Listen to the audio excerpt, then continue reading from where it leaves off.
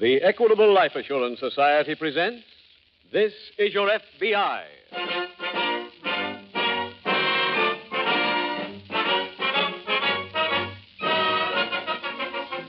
This is Your FBI, the official broadcast from the files of the Federal Bureau of Investigation. Transcribed and presented as a public service by the Equitable Life Assurance Society of the United States and the Equitable Society's representative in your community.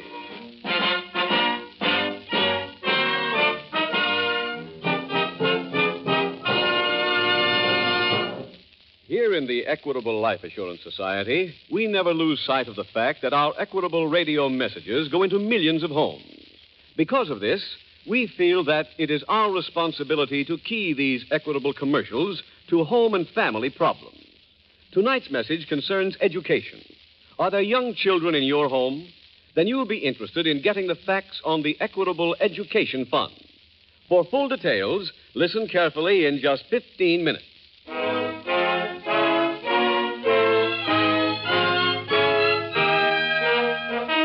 Tonight's FBI file, The Melancholy Mind Reader.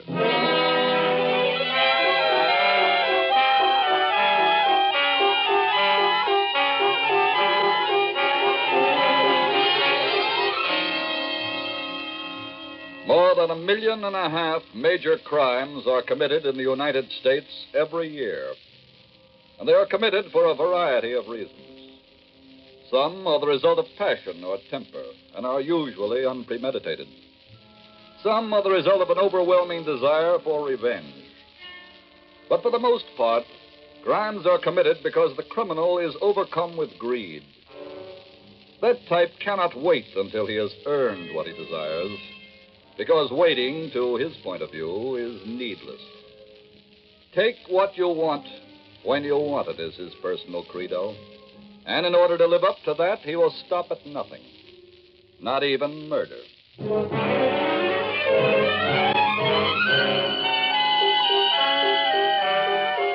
Tonight's FBI file opens on the grounds of a large carnival that's playing an engagement in a Midwestern city. A stroll along the midway reveals the usual assortment of candy butchers, drink purveyors, pitchmen, and, oh yes, the mind reader. His tent, larger than the rest, bears a huge sign reading, Carey, the mental marvel. In the rear of this tent in the living quarters, Carey, the mental marvel in person, reclines on a cot. His wife is discussing his work. That was a great little show you just did. Great. What, baby?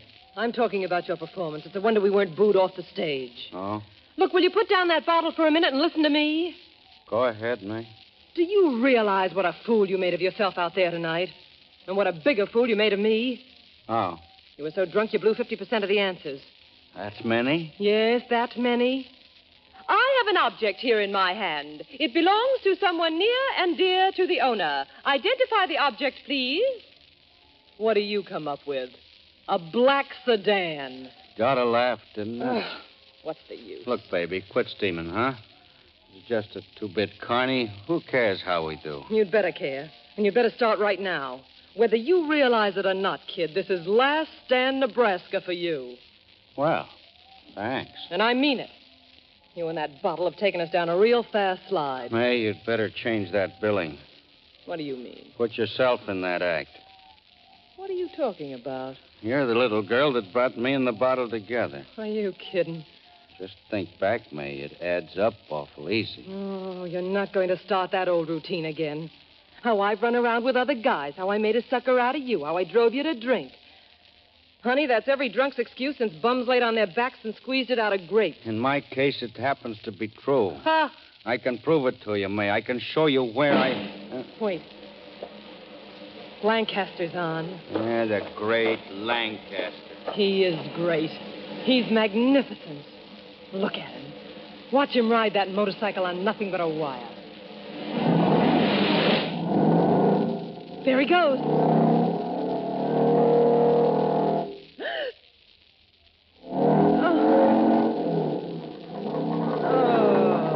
That's a man. I think I'll really get drunk.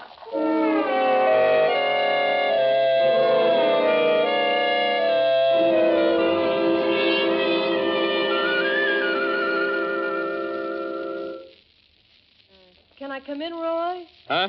Oh, sure, May. Come ahead. Aren't you through packing? Oh, just about. When does the train leave? About an hour. I thought you were wonderful tonight, honey. You watched? Yeah. Scared to death, too. About me? Yeah. You mean that I'd miss? Mm-hmm. Hey, look, sweetheart, I ain't blown a trick in 5 years. Oh, Roy. When that motorcycle turns upside down in the air, my heart does the same thing. I just can't help it. That's on account of the guy who's riding it. Am I right? You are right. Come here.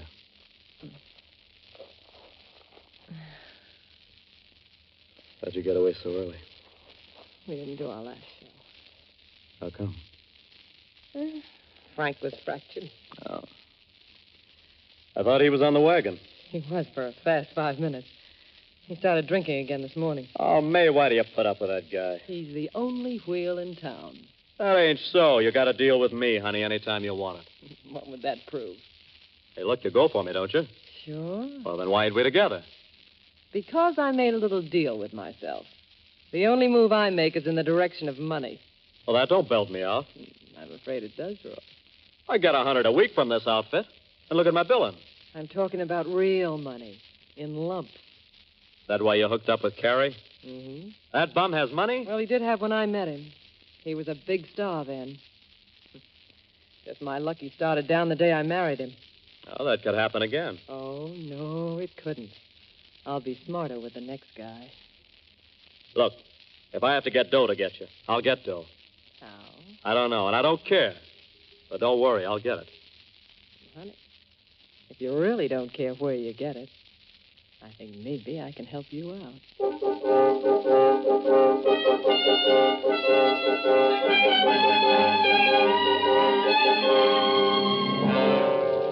Several days later, in an FBI field office, Agent in Charge Newton is just greeting a visitor. Sit down, Mr. Pomeroy. Thank you, sir. As I understand it, the local police sent you here. That's right. They told me that my case came under your jurisdiction. Yes, I've heard enough of the facts to believe it does. I wonder if you'd mind giving me the whole story. Well, as you already know, I'm the owner of a carnival called the Pomeroy Wonder Show. Yes, We just finished playing a week's engagement in Cleveland last night. I see. Then we packed and moved on here to Detroit. We have our own private train. Mm-hmm. Well, sir, last night, somewhere between Cleveland and here, a money car was broken into. The safe was cracked and over $30,000 was taken. When did you discover this? Not till the train pulled in here this morning. Did you keep a watchman in the car? Yes. He was slugged from behind. He was still unconscious when I found him. He had no idea who gave it to him. Did you immediately notify the police? Yes, sir. They came right over, searched the car. They didn't seem to find any clues at all. I've sent one of our agents over to help them on the search. Good. You say this was a special train, Mr. Pomeroy? Yes, sir. Nobody travels on it but our performers and crew. It's very likely, then, that this is an inside job. That's how I feel. Have you checked to see if anyone is missing from the show? Yes, I did. Everybody is accounted for. Well, if a thorough search of the money car doesn't give us any clues, I'd like to assign an agent to your show. Give him a job. Let him mingle with the people. That'd be fine. I'll have to look in our avocation file for a man who'd be qualified for the job. Suppose you come back here this afternoon, Mr. Pomeroy. I'll have that agent ready.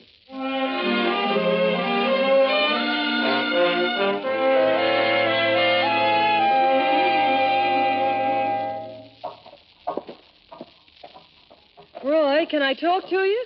Oh, yeah, sure, May. Come on over to my tent. Okay. I see you got your wire up early. Yeah. Pomeroy asked me to do an extra show. He's expecting big business. Oh, How's Carrie? still drinking? Any work today?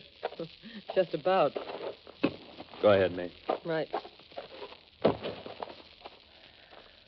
Roy, you did it. Yeah. How much did you get? Over 30,000.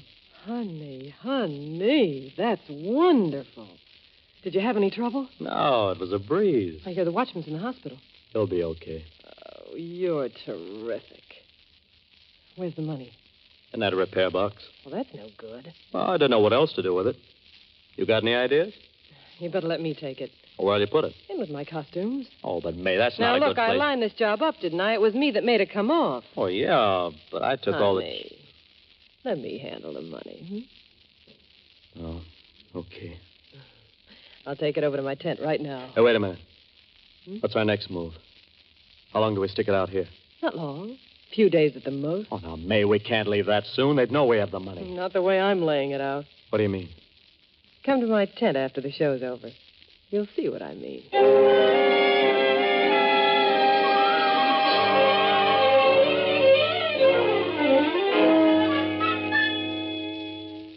You sent for me, Mr. Newton? Oh, yes, Jim. Come on in. All right, sir. I'd like you to meet Mr. Pomeroy. Pomeroy, this is Special Agent Taylor. Hi, Mr. Taylor. How do you do, sir? Mr. Pomeroy is the owner of a carnival called the Pomeroy Wonder Show. Oh, yes, sir. Just reading a report on that. Then you know all the details on the robbery. Well, everything that's come in, yes, sir. Good. Is this the young man you had in mind, Mr. Newton? Yes. Jim. Sir? According to our vocation avocation file, you once worked for a carnival. That's right, sir. I worked one summer while I was on vacation in school. Whose show was it? Paris Brothers. Oh, yeah. I know them well. What was your job with the show, Jim? Oh, I started out doing almost everything.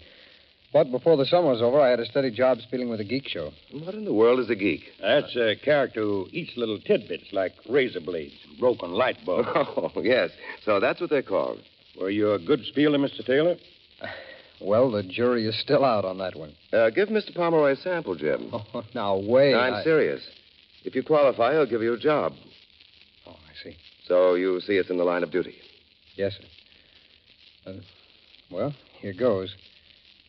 All right, step right up, folks. It's the new show, the thrill show, the biggest show on the Midway. Hurry, hurry, hurry. Young man, you can report to the lot tomorrow morning. You're hired.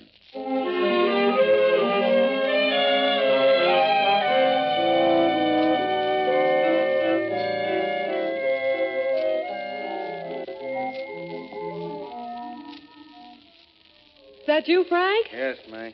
Well, where have you been? I just took a little walk.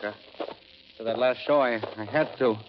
I thought I was going to faint right on the stage, May. Yeah. I noticed you had the jumps pretty bad. Why don't you lie down? Huh? Stretch out.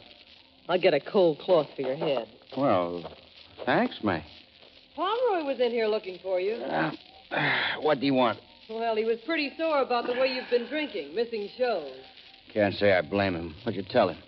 I said that you were very sorry, that you knew you'd been doing wrong, and was trying to straighten out. I am, May. I am trying. Sure. You know something? If you just keep on being like you are now, it's be the easiest thing in the world. I'll try, Frank. I'll try. Here's the cloth. Oh, well, that feels good. How many drinks have you had today? Only half a dozen since noon. Pretty good, huh? Oh, honey, it's too good. What do you mean? I don't want you counting little pink things. You just can't stop that quickly. Well, I'm just trying to taper But off. you're going too fast. Here, have a drink. Well, you're the doctor. That's right. Thanks. Honey, I've just been thinking about Mr. Pomeroy. You know what you ought to do? What? Write him a little note, an apology note. That should help square things. All right, man. I'll do it first thing in the morning. Oh, Frank, I know you. If you're going to write it at all, you write it now. Yeah, but May, Paper right over here. Very efficient woman. Here you are, dear. Just to spoil you completely, I'll even tell you what to say. Ah, gee, May. Dear Mr. Pomeroy. Huh? Start writing. Oh. Dear Mr. Pomeroy, I am sorry for what I did. Got that? Yeah. I was drinking. I... Well, go on, write it. I'm trying to. Okay. Please forgive me. You got that? Please forgive me. Yeah. I'll just sign your name. Is that all? Yeah, that's enough. Very well. May. What? May, I feel funny. Really? I gotta... Can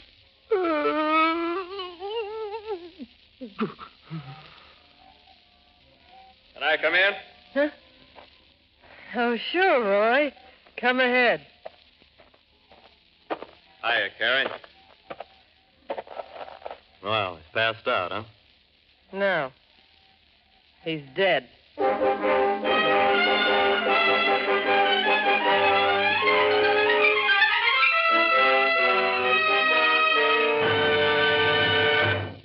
return in just a moment to tonight's case from the files of your FBI.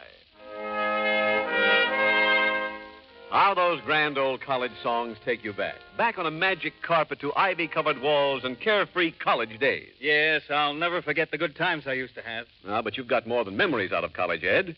Those 4 years were worth money to you. Plenty of money. Do you realize that the average college graduate earns $72,000 more during his working years than the average American? Of course, there are exceptions. People of outstanding ability who go far with very little education. But that doesn't alter the fact that college is the best investment loving fathers and mothers can make for their children. Believe me, I hope there's nothing to prevent my kids from going. Nothing can prevent them, Ed, if you start an equitable education fund now. Equitable Education Fund? What's that? It's a surefire plan offered by the Equitable Life Assurance Society, and it includes these important features. 1, you start when your children are young and spread their educational costs over 10 or 15 years instead of taking a licking in 4. 2, when your boy or girl is ready for education, the money is ready and waiting for him, right there in the Equitable Education Fund. 3, this equitable plan works whether you live or die. If you are totally or permanently disabled, the fund continues to build up without any further payments. If you die, the education fund becomes fully established immediately. Sounds swell, Mr. Keating. Whom do I see about starting one? The man to see is your Equitable Society representative. Give your children their chance to earn that extra $72,000 by getting in touch with your Equitable representative soon. Or send a postcard care of this station to the Equitable Society. That's EQUITABLE. The Equitable Life Assurance Society of the United States.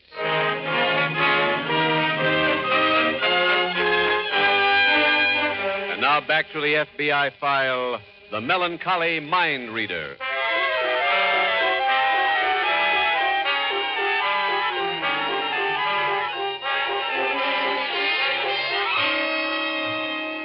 Criminals, in the very nature of their business, are professional optimists.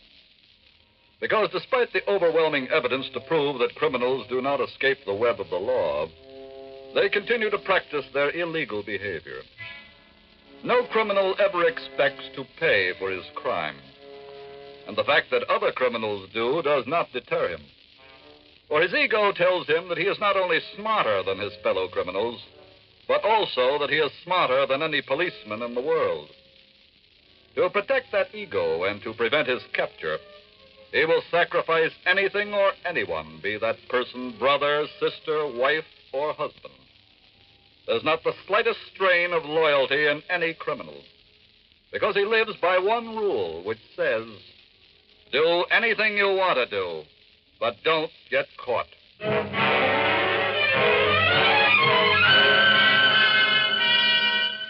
Tonight's file continues the following day at the Carnival grounds.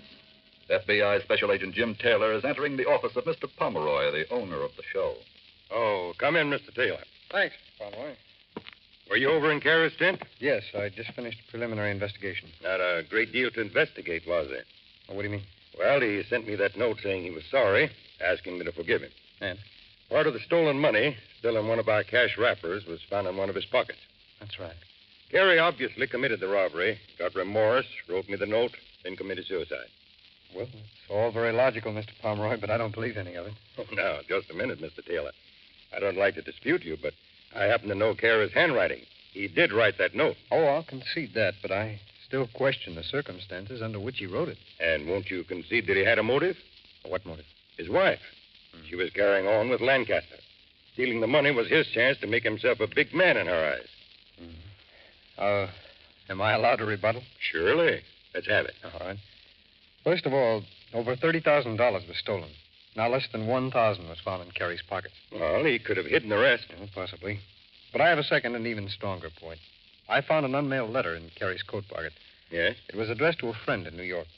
In it, Carey stated that he could not pay back the $50 he owed this man as he didn't have it. He promised to pay him as soon as he got his hands on any cash. Well? Well, that letter was written the night after your money car was robbed. Oh. Now, if Carey really had that money, he wouldn't have written such a letter. Well, there is something to that. So, you see, I want to wait for the autopsy and find out more about how Carey died. Meantime, Mr. Pomeroy, this case is far from closed.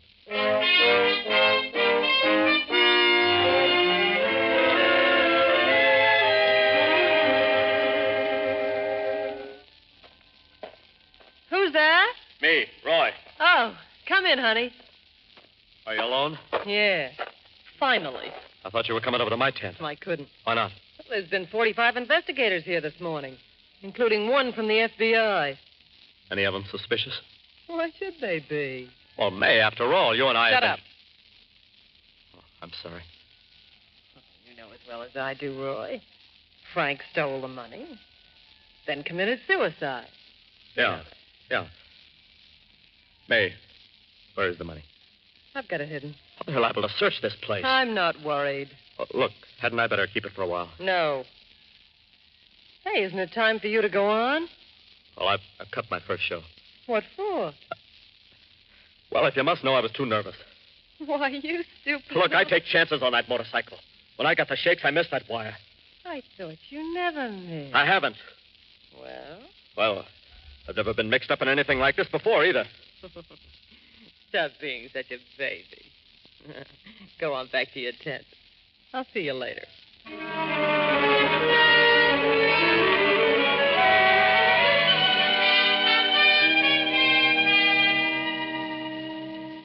Mr. Newton, I'd like to bring you up to date on that carnival case. Well, Jim, I read your report just a while ago. No. I gather you don't hold with the suicide theory. No, sir, I don't. I agree with you. Did any more of the money turn up? No, not yet. How about the coroner? Did he make his report? Yes, that came in just a little while ago. Carrie died of poisoning, all right. Coroner gave me the name of the poison used. It's not too common. I see. Having a check made now on all drugstores to see if they've sold any in the last few days. Jim, from your report, Carrie's wife doesn't sound like too sterling a character. Well, more I could gather, she isn't. Did you question her at all? No. I preferred to have her think that I went along with that suicide theory. Now I'm very glad that I did. Why is that? Well, as you saw in the report, it's common gossip around the carnival grounds that she was carrying on with a performer called the Great Lancaster. Mm-hmm. He does a pretty spectacular stunt on a motorcycle. I see. Now, to the best of my knowledge, a stuntman working as he does would be liable to use rosin, wouldn't you think? I would think so. Why? Well, when I sent the stolen money that was found in Carrie's pocket to our laboratory, they reported finding numerous particles of rosin in it. I'd say that ties in, Jim. Well, Oh, excuse me, sir. Certainly. Special Agent Taylor speaking. Yes. Yes, Sergeant. Well, it's a big help, Sergeant. Thanks a lot. No. Goodbye. That was police headquarters, sir. They had a report from a local drugstore. On the poison? That's right. It was bought late yesterday by a woman whose description exactly fits that of Carrie's wife. Well. I'm going back to the carnival at once.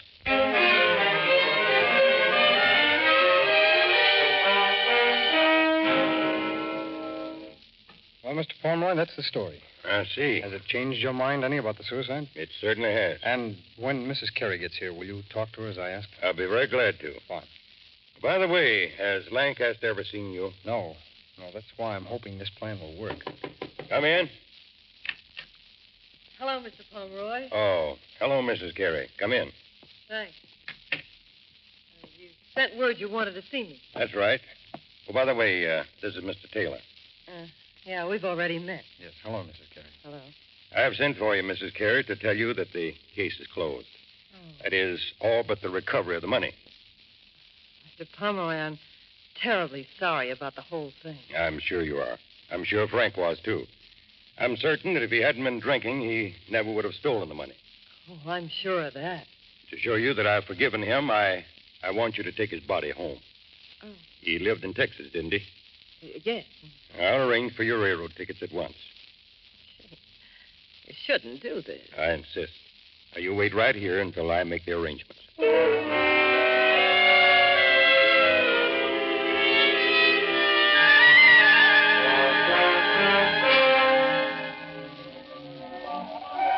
Hello there. Hi. My name's Taylor. Yeah? You the Great Lancaster? That's right. I'm your new spieler. Oh, they're finally putting on an extra man, huh? Well, I was originally hired to work for that guy who killed himself. What's his name? Carey. Yeah, that's the guy. Now that he's dead and his wife's going away, where there's no job there. What did you say? I said now that he's dead. No, I mean about his wife. Oh, she's going away. Where did you get that information? Oh, she was just in the main office. The head guy gave her some railroad tickets. Are you sure of that? Yeah, sure. For Texas. I heard her say she was going right back to her tent to pack. I guess what with her husband being dead and all, Hey, where you going?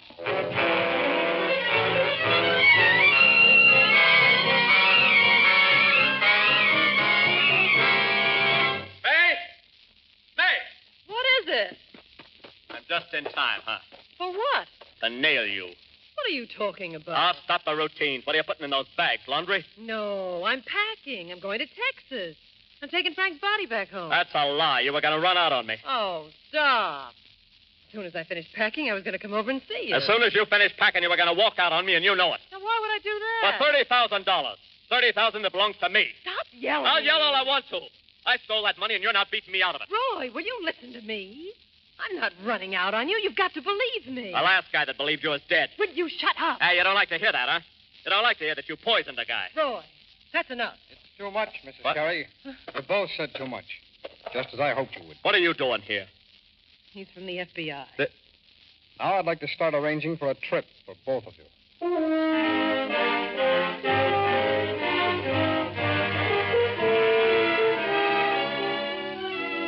Roy Lancaster was sentenced to 20 years by a federal court, then turned over to state authorities who found him guilty of attempted murder and gave him a life sentence. May Carey was also turned over to state authorities and sentenced to life imprisonment for murder. Now, tonight's case in the files of your FBI was solved because of one important factor. A special agent knew in advance how the minds of two criminals would react when confronted with a given situation. That, too, is part of the training given to every special agent before he becomes a member of the Federal Bureau of Investigation. Your FBI has the force with which to combat force. But it has found that in many cases, the trained minds of the special agent was more than enough to protect you, the American people.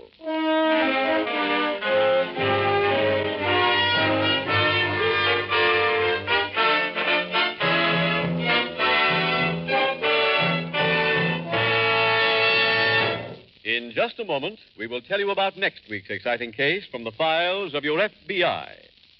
Remember, fathers and mothers, the finest investment you can make for your children is an equitable education plan, an investment they can never lose, regardless of inflation or deflation, an investment that enriches their personality and increases their earning power.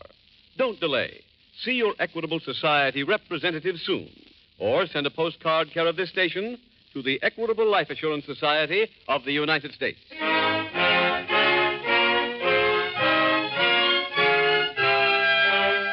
Next week, we will bring you another colorful story from the files of the Federal Bureau of Investigation, The Night of Terror. The incidents used in tonight's Equitable Life Assurance Society's broadcast are adapted from the files of the Federal Bureau of Investigation. However, all names used are fictitious, and any similarity thereof to the names of persons living or dead is accidental. Tonight's program was transcribed, and the music was composed and conducted by Frederick Steiner. Your narrator was Dean Carlton, and Special Agent Taylor was played by Stacey Harris. This Is Your FBI is a Jerry Devine production. This is Larry Keating speaking for the Equitable Life Assurance Society of the United States and the Equitable Society's representative in your community, and inviting you to tune in again next week at this same time when the Equitable Life Assurance Society will bring you another thrilling story from the files of the Federal Bureau of Investigation. The Night of Terror on This Is Your FBI. This is ABC, the American Broadcasting Company.